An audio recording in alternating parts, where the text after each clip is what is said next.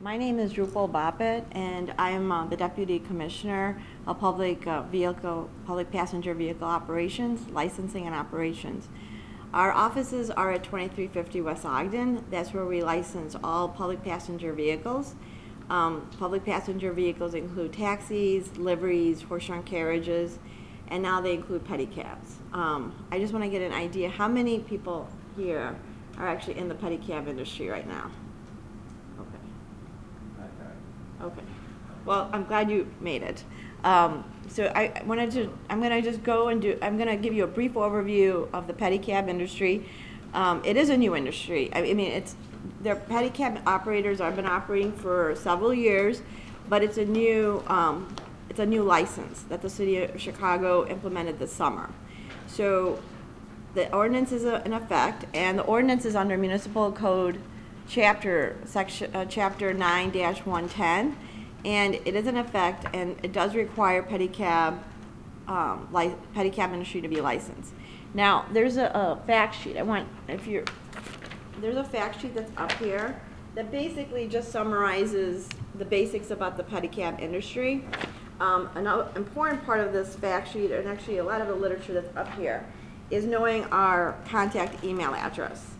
The contact email address is on the fact sheet. It's also on our checklist for pedicab chauffeur. It's and mostly all of our public passenger vehicle documents. If anybody ever has a question or would like to enroll, we have a free email service about the public passenger industry world. You just have to send an email. The email is bacppv@cityofchicago.org. You know, basic things about the pedicab industry. There's actually two licenses. There's the pedicab vehicle itself that needs a license, and the pedicab chauffeur. So the pedicab vehicle, each vehicle needs a license, and it's obtained by either the owner or the person that has control over the pedicab, the bicyclist. How many people know what a pedicab is here? Okay, everybody knows what a pedicab, you've seen them on the streets. So you see that it's actually pedal powered. It's not there's no combustion engine.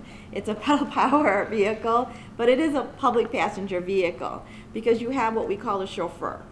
In order to have a public passenger vehicle, you need a chauffeur who's in the pedicab. It's a pedicab chauffeur that's doing the pedaling, and the transportation has to be for hire.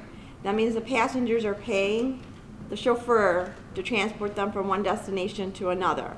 So horse-drawn carriages are also public passenger vehicles, taxis, liveries, you know, even water taxis. We license them too. They're public passenger vehicles because you have a captain who's the chauffeur. So the pedicab industry needs two licenses. One is for the vehicle itself, and we call it the pedicab license. It's $250. There's an application form here which includes instructions on how to apply. It does include, the pedicab vehicle has to meet some requirements as far as safety, the vehicle itself. Also, there's dimensions that are restricted by the ordinance, and there's operating restrictions. You know, pedicabs cannot operate on Michigan Avenue and State Street between Oak and Congress on, I'm in a blank right now on the dates, but on certain days of the week. They can't. Friday, on the weekday, it's from like 6 to 8 in the morning and 4 to 6 in the evening in the loop. Okay. Yeah. That's the best thing about having participation from the audience. It helps the presenter out when they are draw a blank. Thank you for that. You know, so it has restrictions, and the fact sheet goes through them. Now, the other license that's required is actually the person that's pedaling the pedicab, and that we call that a chauffeur, a pedicab chauffeur. So you have to be 18 years old, you need to have a driver's license, you go through a criminal background check, you have to pass a drug test, and there's an application process for that. There's also an exam for that. And we offer the exam, it's a free exam. It's offered at 2350 West Ogden on Tuesdays and Thursdays. You just have to email us in advance and say, I want to sign up for the exam. You show up and you know, and you take the exam, and right now we have a very high pass rate. So it seems that people are preparing and passing first time. So those are the basic licenses that are involved. Everything, I also want, since we're here, I wanted to go through and just show you, we actually have a dedicated webpage just on pedicabs. So I need your help, Regina. I don't know. Oh, here we go. It's back up. So we have a main, let me go to our department webpage. Our department webpage is cityofchicago.org/BACP. This department's name is Business Affairs and Consumer Protection. We try and keep everything we do very public and accessible to anybody that needs access to it. So if you go to featured services and programs, those are the 4 main categories of my department. Public vehicle licenses is what Pedicabs falls under. You could click that icon. You could also go to show all, and you get this whole page of nifty little icons, and if you go at the end, you see a little Pedicab icon. You click on that, and you get to our page, our Pedicab page. All new information, all the forms that we have here are all on that page. So we try to keep everything accessible to anybody that's interested in this industry. You know, we do have right now we have over 35 pedicab chauffeurs that are licensed. We have more applying every day. So we are seeing people come in, getting the license successfully, and we issue a license card, just like a taxi cab card. It says pedicab chauffeur. It has the licensee's photo on it, name, and their chauffeur number. And the pedicab chauffeurs are to display it at all times. They could wear it like on an ID badge or clip it on themselves. For pedicab licenses, we do have applications, and I wanted to I brought a couple things. When we just got these in. These are the pedicab license plates. So this is what the licensed pedicabs are going to have on their the rear, just like any kind of vehicle. This happens to be pedicab license 100. We also have these ready to go. These are stickers that are going to be on the back of, or it doesn't have to be in the rear, but it has to be displayed conspicuously. So just like taxis have call 311, this is, and so do horse-drawn carriages. They have similar little stickers or weatherproof decals. This one says pedicab number. We'll put it in a permanent marker. When we issue the licenses, the licensees will get the license plate. They'll get this. They'll also get a little decal sticker to put on. The license plates are permanent. That means we don't change these every year. They're just like regular vehicle license plates when they're issued. This is permanent for as long as that person wants to operate the pedicab. We don't replace these every year. The only things we will replace is the actual decal, which is a little sticker that will get replaced every year when the person renews their license. This little sticker, like I said, is weatherproof. It just says pedicab number, call 311 to report compliments or complaints. So we're being consistent with what we do in all other public passenger vehicle industries, because horse-drawn carriages also have license plates. Obviously, cars have license plates, so taxi deliveries, and they all have these kind of little call 311 stickers. Since there's 2 pedicab licensees here, I wanted to open this up too for questions and answers. If there's any questions you have about the process, or just any questions at all, because I didn't want to restate everything that we already have in literature necessarily. Okay.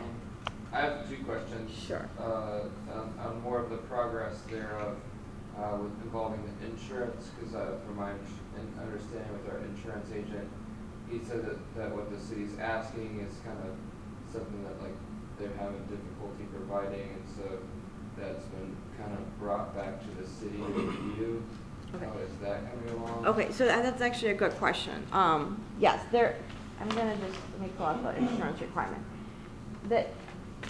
This has been, we're actually working with the insurance companies that have submitted certificates of insurance on behalf of their clients. So under the municipal code 9110-080, insurance required, it says every licensee must comply with all applicable insurance requirements mandated by federal, state of Illinois, and city laws. So that simple sentence has been an issue. And it's a like one sentence, and you'd think it wouldn't be an issue, but it seems to have been an issue for the insurance providers in the pedicab industry. And so this is consistent with requirements in all other public passenger vehicles. The insurance that is obtained for the vehicle, we wanted to make sure that it meets federal, state, and city standards. And so for the pedicab industry, it is a new license, so it's a new process, I have to be honest, with the people that license public passenger vehicles. It's been a learning process for us as far as insurance, because insurance is different in the other industries that we deal with. In taxis and liveries, the insurance policies mandated by the state have to be state of Illinois licensed insurance policies. Well, it turns out in the pedicab industry, you don't need a state of Illinois licensed insurance company. So if any pedicab licensee does secure insurance from a licensed state of Illinois insurance provider, they comply with that sentence. Okay, so that has been the issue. So the insurance policies we've been receiving and the insurance companies we're dealing with, they're not licensed by the state of Illinois. It's actually called something, the insurance is called surplus lines insurance, which is permissible in Illinois. It's just not licensed by the state of Illinois Department of Insurance. So that was a learning curve for us, I have to be honest with you, and it was a learning curve also for these insurance companies and how to deal with us. Because a lot of these insurance companies have never dealt with our department or city regulations. So we've tried to work with the insurance companies. Right now, all we're requesting is a certificate of insurance. Most of them have had no issue, meeting all the other requirements. As far actually, a lot of the coverage we see is way in excess of $2 million. Yes, it's excess of what we require. Yeah. So they've gone way beyond our requirements. Our requirement, the insurance policy for each pedicab is $50,000 for property damage, $100,000 for injuries or death of one person, $300,000 for injuries to death of more than one person. And so what we've been seeing is way beyond this. You're right, like $2 million, which is great. So the coverage has not been an issue, all right? The coverage has not been an issue. So the only things that we required these insurance providers to do on the certificate of insurance is just have a sentence that they are complying, their insurance and what they're doing as a provider does comply with all federal, city, state laws. That's what we're asking them to put on the certificate of insurance. So we actually had, and we've been working with the insurance companies, so we've been reaching out to them. Some of them have been not quick to respond. They're taking weeks to respond, so we reach out again. We've been trying to actively be very proactive about this. We did have one insurance company that actually is a provider for a lot of the applicants give us something finally with this. Guy? I don't know the name. I don't want to say that name. CD or something like that. I don't want to say the insurance company's name, but we did get a certificate that finally has a sentence in it. And I think they had some typos, but that was it. And so we just asked them to fix the typos. And so we'll be able to issue those, our nifty little license plates and the decals going forward. Yeah. The other requirement the certificate of insurance policy should have is the notice policy. Okay. Oh, yeah. They, and we understand that 60 days. Now we understand that 60 days is not possible. So we're accepting anything 10 days even.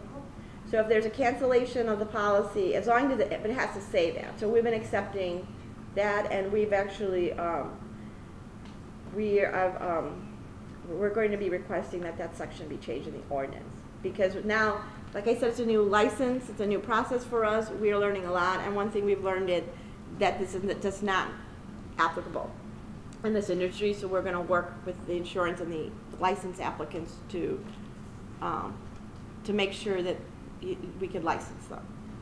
Does that make sense? Yeah, for sure. Okay, so if you it'd be helpful if you reach out to your insurance provider and make sure that they're reaching out to us, because Monique Davids, an attorney with the department I work with, she's been dealing directly with these insurance companies and stuff. So we've been trying to be very proactive about that. Yeah. Cool. Yeah, that's my insurance guy actually gave me a lot of feedback and just said that he had been working with you guys on that. And so I was just curious how it was coming along. So you answered it pretty well. So yeah, so they've been, some of them have not been, like I said, they didn't respond right away, and we've had to like reach out like 2-3 times to say, hey, did you get our emails and what's going on? And then I guess my other question is that some of the guys have had difficulty registering their LLC, and they've opted just to end up registering as an individual. Is it not really preferred by the Consumer Affairs that we have an LLC, or is it just a bigger stack of papers we have to fill out?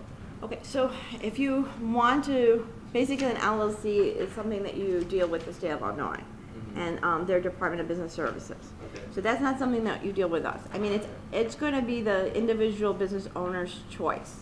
Some business owners don't choose to incorporate, they don't choose to be an LLC. An LLC is limited liability corporation. Right. I mean, you can just apply for the license straight out as a person. Okay?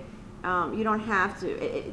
We have that. I mean, it's in our ordinance. It has different provisions. If you're an individual applicant, these are the requirements. If you're a corporate applicant, these are the requirements. Okay. So it's up to you as a licensed applicant to decide what is best for your business. Okay. It's not something that we get involved in, and we don't give you advice on that. Okay. That's something that's beyond the licensing aspect. Okay. Sounds good. Okay. All right. All right. Dan? So, you go over what happens if you don't have a license, what's the consequence? Well, there's a fine, unlicensed operation, there's a fine, and there's a possibility of impoundment.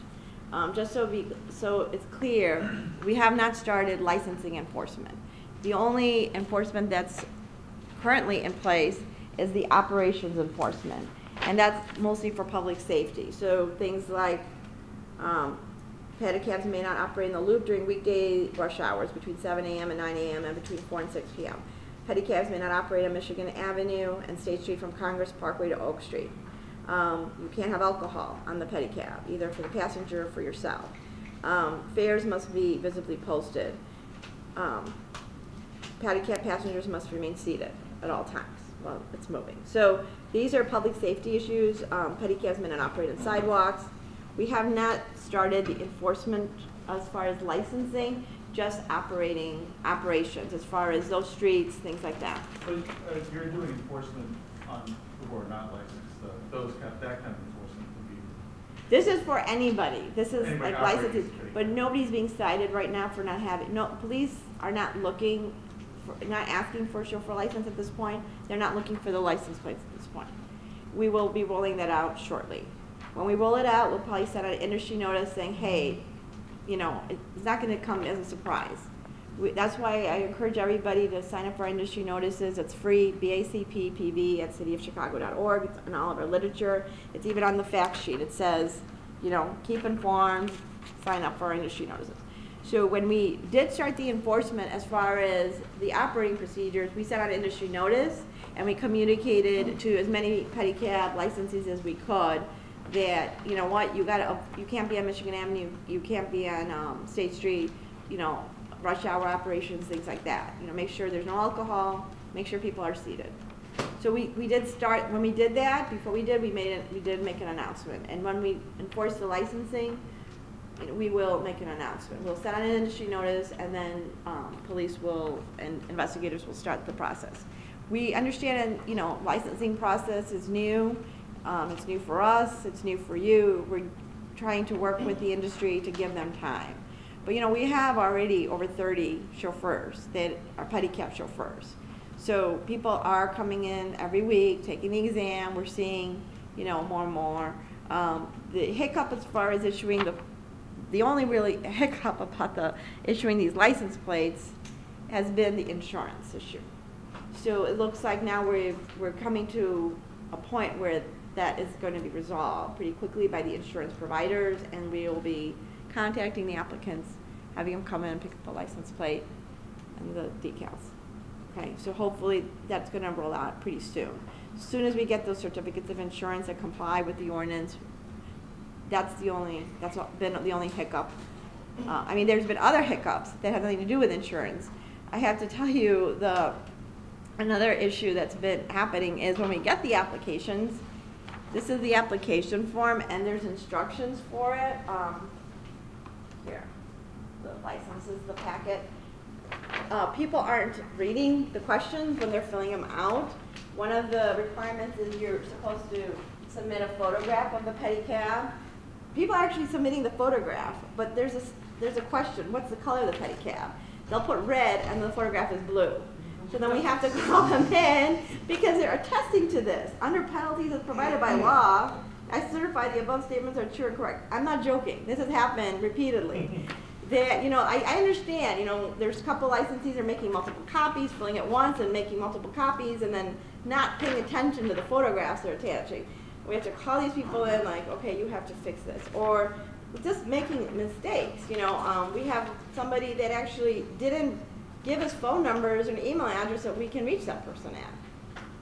And we've been trying. So, I mean, we can't issue a license if we can't reach you. Things like that. So that was like the first issue with the applications. I don't know, like, we've been calling you guys, coming back, and we're calling you, actually, you don't have to come back. We're like, you have to resubmit stuff. You know, that was the first issue. Once we finally got applications that, you know, that matched the pedicab and other things, then we moved on to insurance. And that's been the hiccup right now. But so I encourage people to actually, you know, follow the instructions, read the questions, and maybe double check or have somebody else proofread it, because when you submit it, it's just like it holds up your application and we have to go back and forth with people. So, any other questions about the pedicab chauffeur or the pedicab licensing? So for people that, yes ma'am? I saw that currently there's no alcohol that could be consumed on the pedicab. I'm curious to know, is there any plans in the future to add, like, I don't think you call them pedicab, but I've seen them in other cities, these vehicles that they have that are operated, like, you know, by bicycle. And it's like a rotating bar kind of thing. Right now we don't license any kind of vehicles like that. But, so, I mean, we don't have a license that fits that for, are you talking about something called a pedal pub? Yeah. Okay. That's what it is. We don't have a licensing scheme for that. Currently you don't. Are there any plans to maybe do something like that? Is my question. not right now. Okay. So that's a very different vehicle than the pedicab. So for the alcohol in the pedicab, the restriction is you can't have any open alcohol. I mean, if you have closed, I mean, if you have, you know, just like in a car, you can't have open alcohol. So, yes, sir. This brings up an interesting question. So, if those vehicles are allowed to operate, you know, the pedal pump, and people are allowed to drink in the back of that, why would they then not be allowed to drink in the back of the pedicab? They're not allowed to operate in Chicago. In the city of Chicago, there is no, there is no pedal pub. I mean, if there is a pedal pub, you could report it and we can take enforcement, but it's unlicensed operation at this point. There's one guy, but he doesn't actually allow people to drink on it. He just pedals in bars. So the pedal pub is it's a different topic than the pedicab, and it's not, it doesn't meet the size constraints of the pedicab license and so many other things. It's a different, I got you. it's an entertainment vehicle, it's not a transportation vehicle. So, Okay. yes, sir? Yes, on the matter of insurance, just in case that there was a accident that happened within, I mean, God forbid, but just in case that there was an accident that happened within the pedicab or something like that that would injure the passenger or maybe even the driver himself, is there like an insurance that would help? Right, so there is a mandate on insurance. Yes. So that's been the hiccup as far as the insurance, as far as issuing licenses. We have to make sure that the insurance coverage meets other requirements in the ordinance. And what we've been seeing is actually the insurance coverage is, the policies we've been seeing are way in excess of what in the minimum requirements. So before we issue a pedicab license, Okay. yes, there has to be insurance on the operation of the vehicle. Yes, sir. Hello. There was an issue with the 60 versus 30-day cancellation note. How was that resolved? We're accepting under 60 days. We're not enforcing the 60 days. We are working with insurance companies. We understand now, it's a new license even for us, that this kind of, that insurance, it's just not possible. So we are accepting notice under 60 days. I've also proposed that we change that section of the ordinance. Okay? Sometimes it takes time to figure out what's going to work or not, and sometimes you have to make amendments. So we are working on that. I guess I have a question that's kind of come up more amongst the shops as far as like when it comes to turning lights. It Okay. says turn lights technically in the ordinance. Fine. However, it does not say like it says with the brake light or the tail lights that it has to be the vehicle width, and so a lot of these guys are just getting one that sits in the center. Is Okay. that something that is fine? It's okay to have that, or should it actually be set?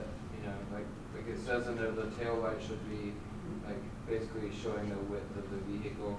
Okay, so it says, this is what it says, all right? It says functioning tail lights mounted on the right and the left respectively at the same level on the rear exterior of the passenger compartment. Tail lights shall be red in color and playing visibly from all distances within 500 feet to the rear of the pedicab. But when it comes to turn signal, like, should those also be the width of the vehicle, or is this little tiny box okay for the vehicle? Okay, it just says turn lights. But it's fine. So turn lights, it doesn't say like what it says about the tail light, like left and right, it just says turn lights. Okay. So I guess if you have a center mounted turn light, like one center thing that has like a left arrow or the right arrow, that would comply. Okay. Does that make sense? Yeah. Okay. And I'm on camera, so you have that for public information that I said that a center tail light is okay. Any other questions? Those are good questions. Any other questions?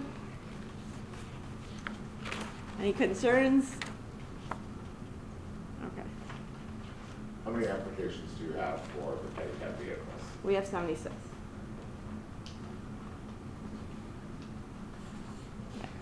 I'm sorry, I got here a little bit late. I've had an application in for my actual license. It's got to be about over a month at this point. I was issued my chauffeur's license. Yeah, I did all that stuff at the same time. So you got your chauffeur license. You Yes. have your pedicab chauffeur license. You just don't have, okay. So I haven't this, heard anything, so I'm just wondering right, if, so it's, is everything fine or? yes, it's actually consistently the same issue with all the applications. It's a certificate of insurance. Okay. Majority of the applicants have the same insurance provider, so we've been dealing with them regularly. We're in communication all the time, just to iron out the certificate of insurance. Okay. We are now flexible about the 60 days. That's not going to hold any, it's not going to hold anybody up. I'll read that section. The one section that we are requesting the certificate of insurance to have this is what we've asked the insurance provider to put on the certificate of insurance. Every licensee must comply with all applicable insurance requirements mandated by federal, state of Illinois, and city laws. So we just want the provider to say they are complying with all applicable state, federal, and city laws. And that's the sentence we're asking them to put on. Okay. I guess my question was, is if I haven't heard anything from them about my my application yet, I'm probably all set up and ready Yeah. to go. Sure. If we actually deny an application, you get something in writing. Okay. Everything is in a hold pattern until this insurance certificate is ironed out, and it looks like we're almost there now. Okay, great. Also, the IRIS decal, is that something that goes through City Hall, or do we do that through you as well? Okay, you're talking about the The insurance, like, you have to have a decal that says you are paying $1 a day. Okay, we Not have- insurance, but taxes. we have actually a guest speaker from Department of Finance. Dale Reed is going to talk about ground transportation tax. We have a handout from Department of Finance on that. Is there any other questions about licensing at all? Yes. Do you have a timetable on when you're going to be ready to enforce the entire thing? Yeah. You're only enforcing the couple of things right now? Right. We'll send out an industry notice. We'll give people advance notice. We want people to get licensed probably once you know, it's not been the fault of the applicants why we haven't issued the insurance, I'm sorry, the pedicab licenses. It's been the issue with the insurance. So we've been dealing with the insurance providers. When that's resolved, then we actually can issue license plates. There's no point in starting licensing enforcement if we can't give license plates out yet. And they're gonna be that big? This is it. Oh, got it. They'll fit. I've tested it. They'll fit. The caboose is big enough for this. So it's gonna fit. So we'll be giving these out. You know, there's no point in enforcing licensing if you can't show that you're licensed. Does that have to go on the back? Can your head Yes. off the bottom of it? Or As long as it's visible. Okay. It should be in the back. It can hang. It has to be visible so people know that you're licensed. If by any chance, say somebody steals your license plate, you know, for fun or whatever, are they replaceable? Yeah, they're replaceable. They're People do replaceable. love to steal stuff off our bikes. Yes, it's kind of a It's problem. kind of ridiculous. Well, you know, if you really, it has to be mounted while you're in operation. If you're parked, if you want to take it out so nobody steals it, that's fine. Okay. I mean, when you're operating, it should be Well, I mounted. was under I had the understanding that it had to be permanently affixed to the pedicab. While it's in operation.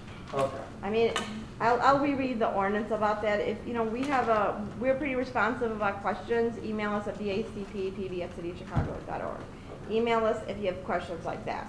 So if you're concerned about people stealing them, and if we see that that's a pattern, you know, we'll talk to the police about, you know, about enforcing an operation versus when it's parked. We'll look into that if that becomes an issue. But they are replaced. I mean, we could order more. And in the meantime, I mean, we have this issue in other industry. We give it, this is the same size as a horse-drawn carriage plate, but like medallions on taxi cabs, sometimes they get stolen. What we do is we give a letter to operate because it takes time for us to get, you know, this gets made by a vendor that has to make the plate and print it. So while we're waiting for the plate to come in, we give a letter to operate so the licensee can always show that they're licensed. And do you have a replacement fee set up? I think there is. It's like $20 or something. It's consistent with other plates, replacement fees. Any other questions about pedicab licensing? Yes, sir. I just have a question about the driver's license requirement, the 1 year. Right. Does that have to be continuous? You have one continuous year. So you had a gap over the last year. Let's say you've had a license for like 20 years. Okay. Over the last 12 months, you had a gap of like a couple of months where you didn't have a license. Like you didn't renew it on time. Then you have to wait a year? No. Why don't we? When you apply, we look at that, and we also contact the Secretary of State to find out about the gap and things like that. Small gaps sometimes will, you know, if it's a small gap and there's no gap for a long period of time, or for, you know, like a suspension or something for the Secretary of State, we might just, you know, just take the gap for what it was, and maybe an error or something on the licensee's part. Did you apply for a chauffeur license, and are you facing that issue? A few people are. I mean, people have gotten their licenses though, despite the gap. Pardon? So some people, I think people have gotten licenses despite the gap. Right. I'm trying to Right. So we clarify. work with the, Okay. you know, it's a case-by-case situation. I do have a question in regards to that, because I lost a couple drivers because of that. Like, 'cause they were gonna go apply to get their driver's license, but they still had to sit on it for a year. Is there some chance that we could possibly put into place in the future, something like the taxi cabs where you can go and take the 8-hour course and the 2-hour defensive, or whatever, the driving assessment? We can look into that. You could propose that, and we can, you know, look into that. Okay. Any other questions on licensing? Okay.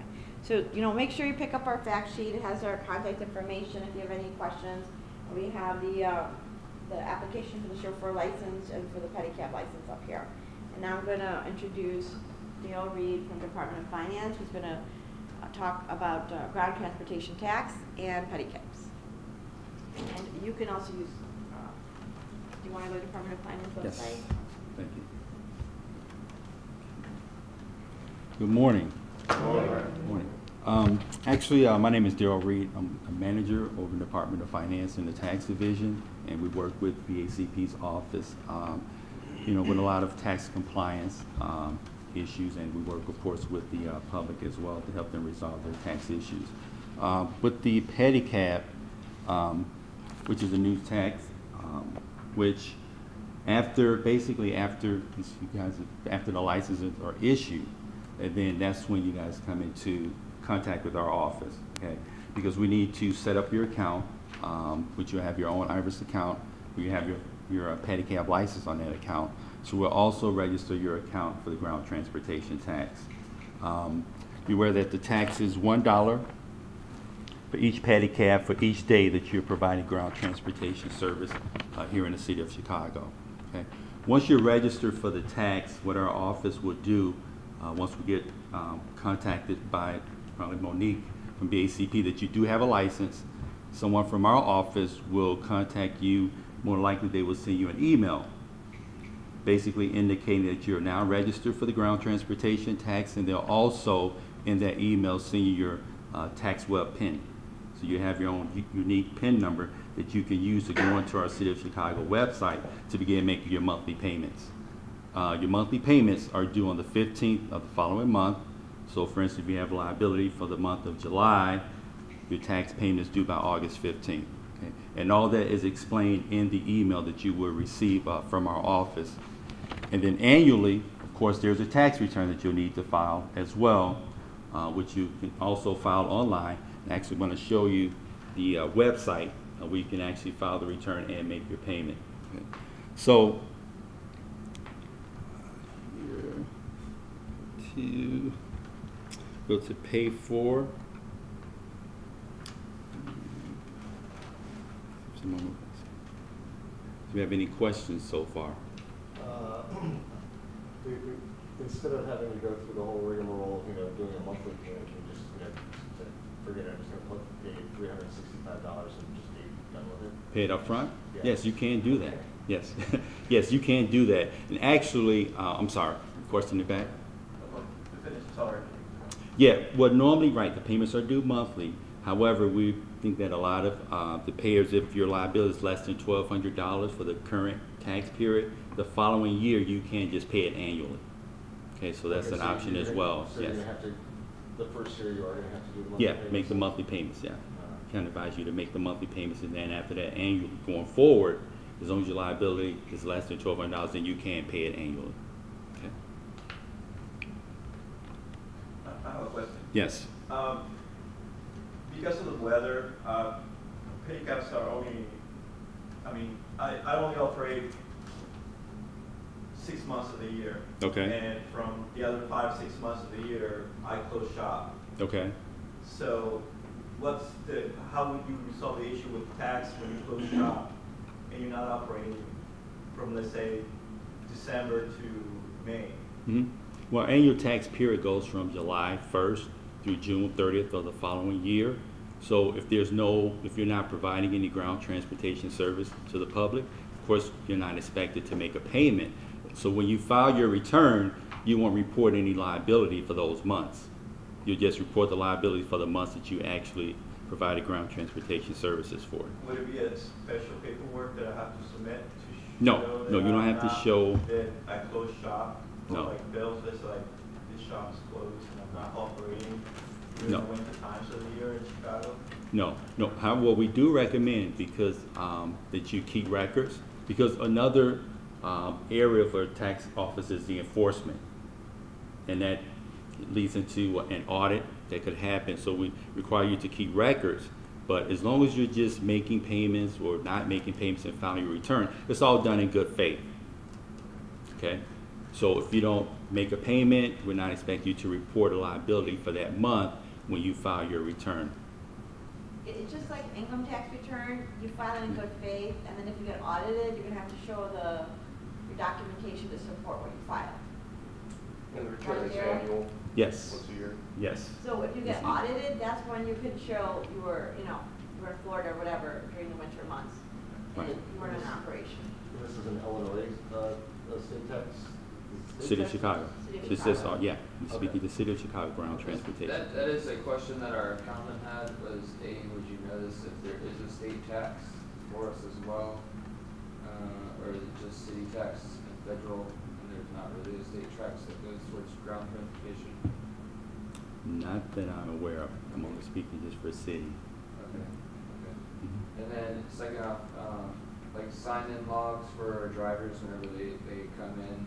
Let's say they only work, they signed up for a week, but they only work Wednesday, Thursday, Friday, Saturday. Mhm. They sign in and out. Mhm. That's the only days we actually have to pay for, as long as we can prove that to you guys. Exactly, yes, yes, that's why stating that it's imperative that you keep good records for your drivers as well as yourself in the event that you are ever audited in the future. So it's $1 per day per bike, right? Yes, it's right. It's $1. It's $1 for each pedicab for each day the pedicab is used in the city to provide ground transportation services. And any other questions? I have one. So I know Yes. some of the pedicabs will do a special tour with a Chamber of Commerce, so there's no charge. Are they still subject to that $1 a day tax? So they So are. if they're doing something for like a private tour, for example, like the Lakeland East Chamber of Commerce has hired But drivers. they're not to- actually. Right, so they're not charging, they're working on behalf of a different organization. Do they still have to pay the $1? That's something we have to look into to see whether that is actual taxable activity. Okay. Mhm. So there, But can I ask the- you a question? Like, so when they're doing a special event like that, is there like a flat rate the pedicab is getting from the Chamber of Commerce to provide The that owners, service? Yes, the organizer would pay for the 5 cabs for. Okay, so there's like a flat rate, it's just not per passenger, right? Right, So right. they are being, so it's still considered public passenger for hire, Okay. even if it's not like, you know, it's a contracted service to provide, you know, a tour or something, and it's not, that's still, I think that you still have to pay transportation tax. 'Cause Yeah, you're I'm thinking making that, money yes. from that, versus doing it for free. Let's say if you're doing it for free, if you're just taking your, you know, family around for a tour, you're charging them, then you don't need a Pedicab license. I doubt you have to pay a tax if you're just Right. doing it for free. If you're getting any kind of compensation, you're going to hire, and you need a Pedicab license, you need a chauffeur license, and then you need to pay the car compensation tax. Okay. Your tax. Actually, I want to just show you a demo of our tax website. Actually, currently, businesses are using this website. I mean, it's been in existence for about 7 years now. So we have businesses that are both filing and paying online, and the percentage rate right now is around 80 to 85% for both paying and filing. The good thing about that is that there was no law that had to be passed by city council in order to or force upon people the filing and paying online. So this was kind of done. People, they get their PIN number, their account number, they just go in and they just start making their payment and they file their return. They get used to paying and filing. So, and again here, this is where you see here you need your account number, which I'll just enter in one of the demo for us. At this point, none of you have account numbers because you don't have a license. Right. So you right now you don't have to worry about reporting car transportation tax. It's going to be when we issue the license. We'll give you your IRS number. It's basically a tax ID for the city of Chicago. And once you get the license, we give you the IRS number, and then you follow the procedure to reach out to finance. I was told by one of the officers of the CED guys that if we, once the IRS thing goes into effect, if we don't have that decal, they have no choice. They are forced to impound our cab and take it away and all kinds of other nasty stuff. So for ground transportation tax, there's a decal that you issue? That's for the MPA, the airport departure, with decal. I'm not. I was told there's going to be an IRS decal. There's going to be a, No.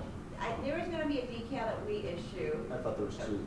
Okay, From no, what I don't think you get, No. I don't think there's anything like a ground transportation No, decal. not.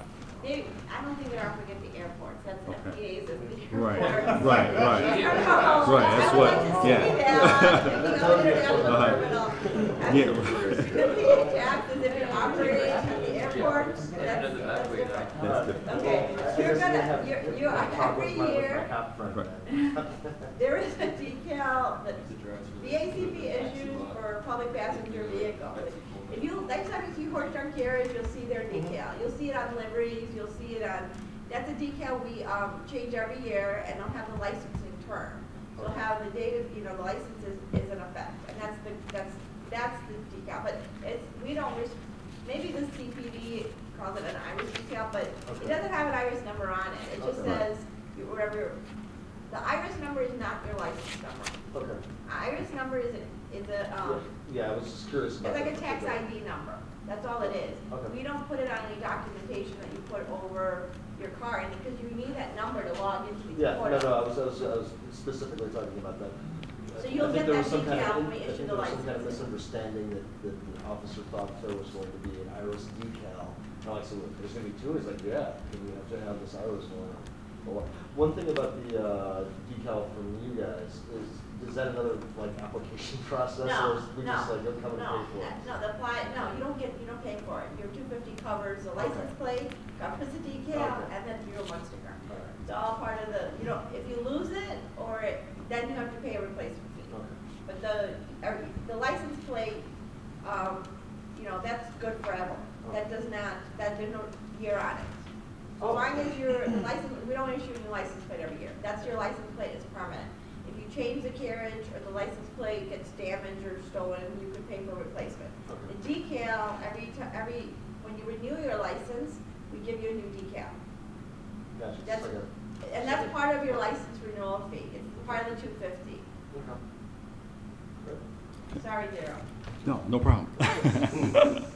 No, so this is the MyTax website. Again, like I say, is that once you issued your license, one of these offices will contact our office and we'll register you for the ground transportation tax, and we'll basically set up your account so that you can go in and start making your monthly payments. Okay? And this is just on the left here, you can see it says file return. On the right it says make a payment. Just click pay now.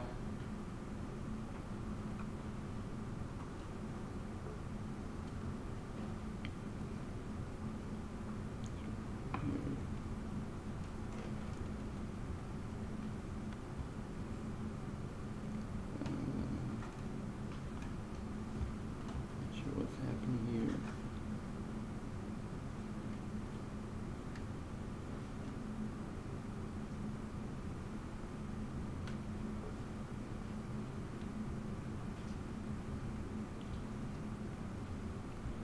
Select the tax, which is the ground transportation tax. I'm just using this account as an example, but you'll see the same thing as ground transportation tax.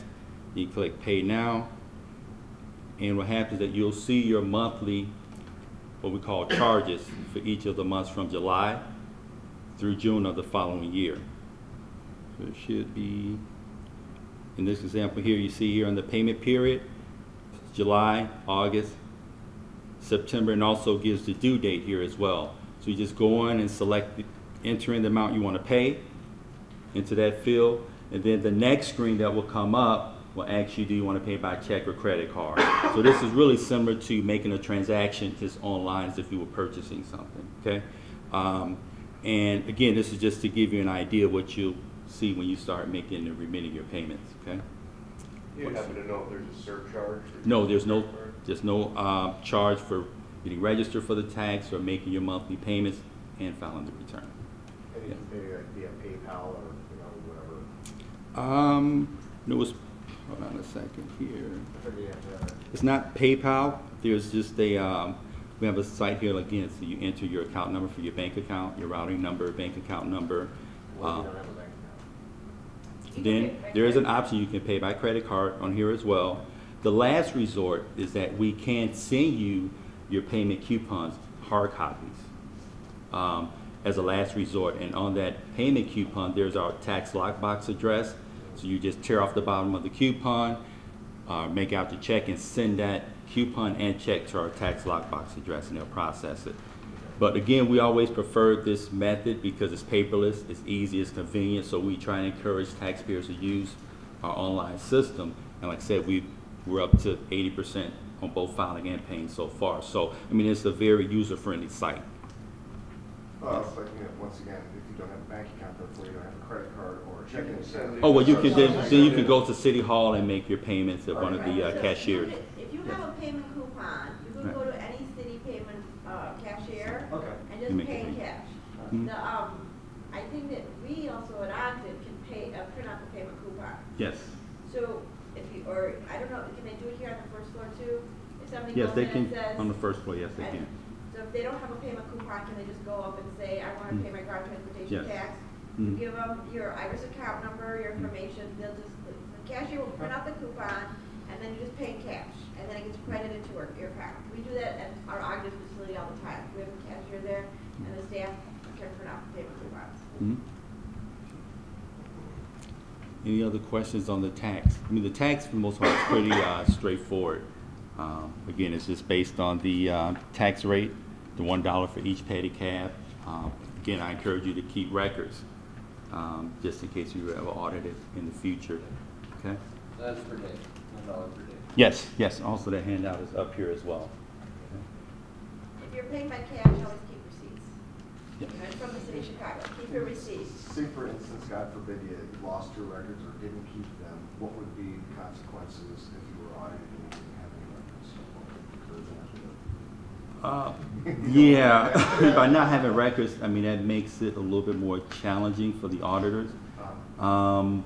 They would just have to work with you to come up with maybe a good estimate of, you know, what your liability should be. Does it have anything to do with your income or just how, you know, the dollar? That could be one of the factors as well. That's, yeah, they may ask you for other records too. Yeah, like your income tax returns, or, yeah, they can ask for those records as well. Okay. Mhm. But it's really the trip logs and the things that you keep related to the pedicab industry. That's where we start first. You can just keep a little note thing on your phone that says I went out. There's no app for that. Would that be like, feel like, what, with the mark in the wall that was taken in or something like that, and that you needed to show it, wouldn't there be a penalty for that or something like that? For not paying on time? Right. Yes, there is a penalty. You know, with the amount of it and stuff like that. Yes, well, that's part of it. If you've already made payments and it's determined that you owe some additional monies, yes, the additional portion that you owe is subject to late penalties and interest. Really, we're only talking about $1. Right. Any other questions? Just, are you guys set up, I mean, I don't think anyone operates a pedicab in January or February. Just- Right. So, okay, all right, so, just so that your department isn't, oh my gosh, you know. Right, it no. doesn't flag it automatically or. January, Right. February. No, February, it's not Black that Hawk at all. States. Like I said, once you start filing, paying, or if you don't pay, it's all done in good faith at this particular time. Okay, and our office is actually located at 333 South State Street, over at the Paul Center, and we're actually down on the opposite hall of the water department on the 3rd floor. Okay. But any questions you may have as well, you can contact the customer service. They also take questions as well. They're aware of this new ordinance with the pedicab, and they're also familiar with, they can answer the tax questions as well. No, thank you for your time. Thank you. Any other questions for either of us? Just wondering if there's a timetable on, I'm not sure if you've already answered this, if there's a timetable on when the plates and stickers are gonna be ready? As soon as we're clear on the insurance, we'll be calling everybody that's applied and qualified and tell them to pick up their license plate, their decal, and the 301 sticker. And if there's any problem with qualifying, say, something fell through the cracks? will you be We'll able to- call you, I mean, we'll discuss it with you. Okay, good. If we can't get in touch with you, that's a reason for denial. Because it says you have to give us a phone number and email that we can get in touch with you. And if we try like 5 times, you know, there's nothing we could do. That's actually a reason to deny. Okay. We can't reach you. But otherwise, we're working with the industry. We're not looking actively to deny people. It's the concern. Yes. I just had a minor question about like I noticed that when you're applying, it says like legal name of your business, Yes. and like it could be different from your actual name. So like, I know that when you have a business that's like not your actual name, you have to like go to the state and get your like fictitious name certificate or whatever that is. Okay, so that's a corporation law. That's not, we don't get into that. That's individual. As a business owner, you decide if you're going to operate just as yourself, if you are the legal name of the business entity, or if you want to incorporate. If you are going to pick a name that you haven't incorporated or have done an LLC or anything like that with the State of Illinois Business Services, there is something you have to file, and it's an assumed name. I think it's with the Cook County Clerk, that you are operating as, I don't know, Pedicab, I don't know, whatever company, but you've not incorporated that. You don't have, and there's no legal records of who you have to. It's called an assumed name act or something like that. It's like you're doing business as, and you file it. So then if somebody wants to look up anything about that company, they could at least tie you to the company. So, but then you'd have to show that you did that, like, follow it. So it's up to you. Yeah, that's what I'm trying to figure out. Like, can I just do that like now, or if I just go down? I mean, you're in the. I think that you could go to Cook County Recorder of Deeds or the clerk's office. You're in this building, and you could talk to them about the process. Okay. I think it's a document. So like Recorder of Deeds, and anything that's filed with them is a public document. So it has to be a public document that's like searchable, or people can tie you to the company, and you'd have to keep records of that if you choose not to incorporate, or go through the Secretary of State Business Services process. Yes, sir. Again, Leigh, I don't know if you covered this already, but is it permissible now for pedicabs to charge a set fare? There is nothing that prevents, there's nothing in the ordinance that actually speaks as to how you charge. What it says is you have to post what you're charging. So basically, so it's like, it's across the board uniform. If you want to charge whatever, $50 per ride, as long as you say that it's on there, so everybody knows what the rate is, that's fine. I mean, if you want to go below, okay, so let's say if you do like a rate, if you go below, people are not going to file complaints. If you go above, they're going to. So it has to do with consumer protection and notice to the consumer.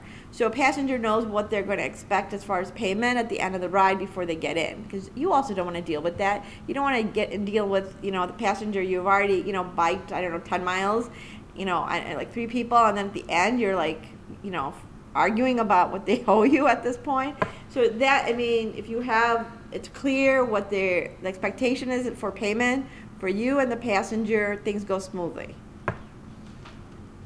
That's the purpose. So you have to post the fare. We don't say how much you charge. We don't say that, you can't charge $2 a mile or whatever you want to charge. I don't even know what the charge is out there. But as long as people see, that's what police are going to look for. They're just going to look for that you have it posted and it's visible to a consumer, prospective passenger. You could switch it, every day. If it's like, if you're, I hate to say it, as long as it's visible and it's clear. If it doesn't say you can't switch it, or. For the record, I've never had a problem with this, but in theory, then you can say it's like, I don't charge anything more than $1 million a mile. Yeah, that's not really posting the fare. It's just, that's a little extreme. It's not giving notice to the passenger or what to expect. Like, what are the expectations of the passenger? How much are they getting? You don't want to get into an argument with them at the end. Absolutely. Well, and so, if, even horse-drawn carriage operators, we ask them to do the same. They have to post their fare schedule.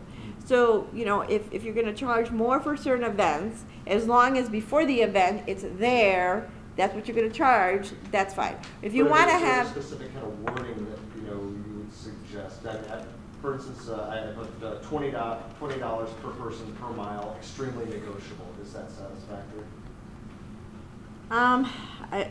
Right now, let me see. I'm just going to look at the section what it says about the fares.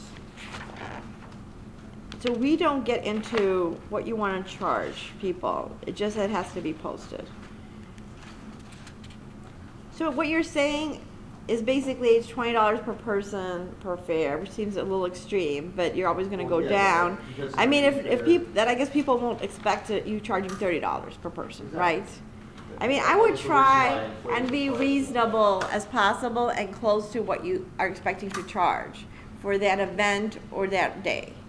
So if it's a busier day, you could have more than one fare sheet, but The problem is you need to make it uniform. So you're not charging like arbitrarily whatever you want, depending on the passenger. Do you know what I'm saying? Like there's. Well, then why wouldn't you be able to put up a sign that would say all fares will be negotiated prior to departure? Because then you don't have anything in writing or like something that's written what the fare is going to be. Because then if it's going to be your word against them, let's say you do negotiate, right? And then there's an argument at the end. You have nothing in writing. At least if you have something to point, it actually protects you. You have something to point to. You know, here's my notice that I told you it's going to be $50 flat for this. It could be a flat rate. It could be per mile. It could be per person. But then you have something to point to. Because that's the, you know, we're trying to avoid the situations where there's, I don't know, have you guys experienced that there's arguments at the end? We've seen it happen, but it's because the person didn't make their page legible, or the other issue that says it's $15 to $25 per person, but it doesn't actually say how much it really is. And then they sit there and they argue, no, I said 25 per person, and you're like, dude, no. So see, it happens. Why would you not have a flat rate? Right. Because these guys like to rip people, not this guys, but. But that's, so you could have a flat rate, or you could have it per mile. Conditions. There's hillier areas. There's weather conditions. There's You also don't know their destination sometimes. Some might be longer than It others. actually gets more expensive because you're going a longer distance. So you would have a rate per demand. mile? I've seen people do rates per mile. I mean, but you have to post it because it's just going to avoid you getting into that kind of conflict where the cops have to get involved to figure that out. I think if you post the rate that you more or less you expect, and you're very upfront with the customer and tell them this is how much it is, you agree, will you want the service, and if the customer agrees and sees the posting, then there's never a problem. Right. That's been my experience doing this for a long time in Chicago. Right. As long as you're upfront with the customer and tell them, to go here is going to be this much, will you like the service? Right. And the customer can say yes or no, most, you know. And you have something to point to at the Yeah, end of the ride too, and Yeah, if there's a so- conflict, right. It protects you too. And most of the time, sometimes it's less what you posted. Like, I would, let's say, for example, I said it's $12 per person, and I said to the person, you know, we'll take less. I'll take 10. If you want to give me more, it's fine. You know, would that be okay, or it has to be what is posted in there? I mean, I think you could go down, you just really can't go up. Otherwise, that causes the conflict, and then you're not giving the consumer enough notice. Most of the time, we go down in the fare, and if they want to give us more, it's great. If they don't, that's fine. Yes, sir. I think maybe I kind of want to propose, like, not only should you have a fare posted that the passenger should be made aware of, and they should know it's there, but also tell them the actual, like, tell them what, like, agree on the price verbally or in writing, whatever, before you take the ride, before you get on the ride, not just for a tour, just for any ride. Because I think what I've seen, and like, you know, what Bobby mentioned, is like this past, last weekend, there were people who had fares posted, passengers they didn't tell them that the fare was even there. Passengers didn't know that the fare was even posted. They took a ride, they put them a certain fare. It may have been within the parameters of the fare, but the passenger wasn't made aware of like how much it was going to cost ahead of time.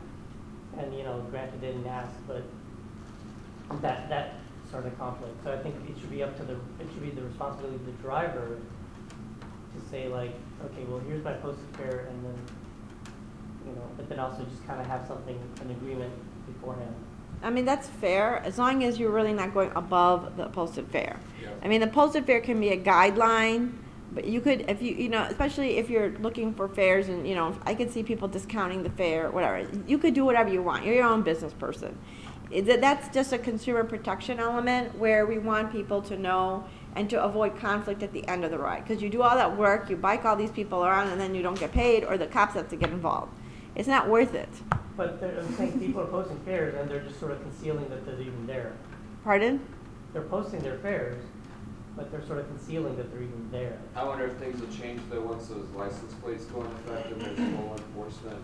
because a lot of this stuff is happening from our Eastern European counterparts. Okay. And so it's like they'll write, like, go handwrite fares, and then put it in a baggie, then put it underneath your seat. You don't even know what that is, let alone you can't read it. Right. You know, so I think that'll change quite a bit once there's real enforcement going on. Because that's the thing, I just said that to him, we're not getting real enforcement right now. We got a little bit of enforcement in the beginning, and then now it's like, we don't really want to be shipped out either, you know. But there's definitely, you know, dudes that are getting away with it right now that shouldn't be. Let's not make this Sure. I didn't say anything. Okay. Any other questions? You know, I just have one other comment, final comment about the visibility of the pricing. In addition to it providing transparency to the consumer and protecting the business owner, it's a good thing to have in place a set rate for business planning, Yes. cash flow management, all of that. Right. So, you know, what she's saying is true. It just helps you plan your day and your business practices, but, you know, there's nothing that says you're, you know, glued to that fare structure for the whole week or the whole season. You know, it doesn't say that. It just says that, you know, there are going to be some events that are going to be more lucrative than others. And if you're going to have, you know, but it also depends on your competition. Are you the only one there, or there, you know, or you got to, like, you know, haggle for prices because there's 50 of you. So that's something that you're going to have to decide. But it has to be posted, though, before you got somebody coming in. And the police are going to be looking for that when they start enforcement. They're going to look for the fare structure.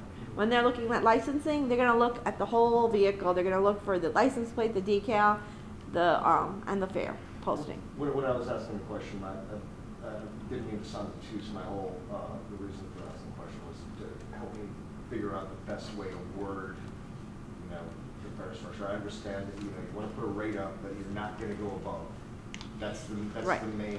So when we do the rules and regs, it'll probably be a little more clarification. There might even be language about the size of the sign, things like that. Right now, there's nothing in place for that. Okay. We're probably going to see what we see, you know, in the industry. We're going to assess.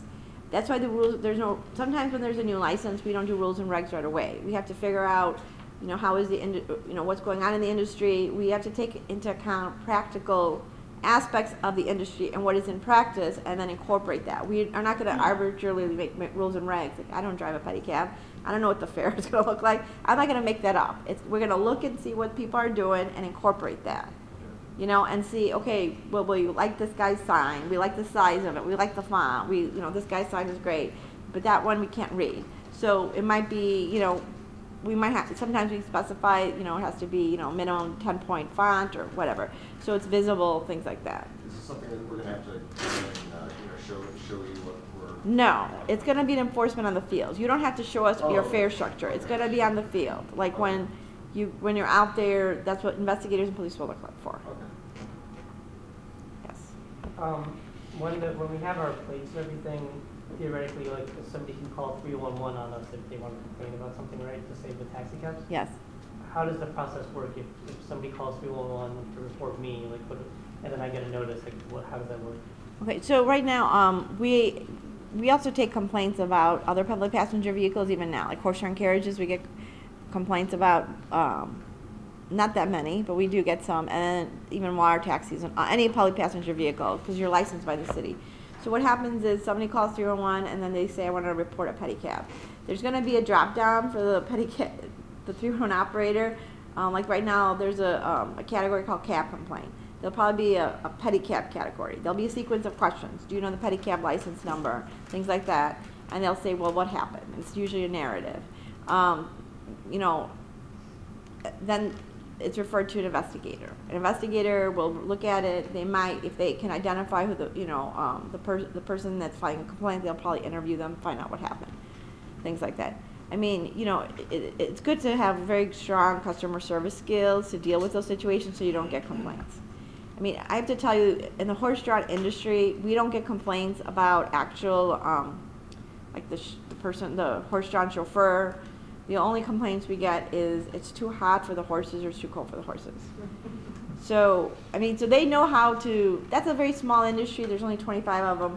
They know how to interact and not get complaints about overcharging, things like that, with consumers and things like that. That actually brings to mind an instance that happened to me once, and I keep it brief. A guy tried to hail me, and I'm sorry, I'm not taking any rides right now, I'm on my way to an event, and he started, berating me, and, like asking me for, what is my driver number, and this and that, as if I was a cab, and I was obligated in one way or another to take him to where he wanted to go just because I was driving a conveyance. Is that something I'm gonna have to worry about in the future? How many times did that happen? It's happened once. Actually, and it also happened with a really drunk. So, I mean, if it's happened once, how long have you been a pedicab operator?